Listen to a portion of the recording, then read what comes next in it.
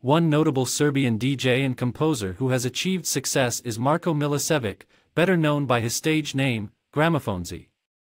Marko Milićević was born in Belgrade, Serbia in 1978. He began playing piano at a young age and later became interested in electronic music. Milićević started his career as a DJ in the early 2000s and quickly gained a reputation as a talented performer.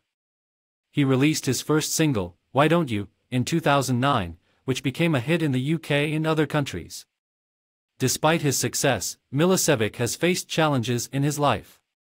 He grew up in poverty and struggled to make ends meet as a young adult.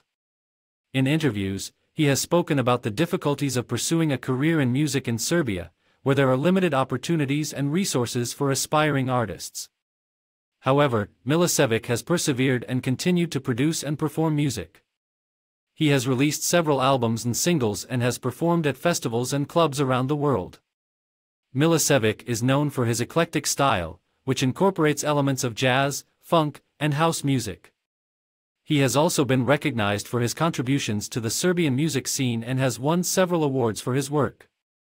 Overall, Marko Milićević's story is one of determination and passion for music, despite facing obstacles and challenges along the way.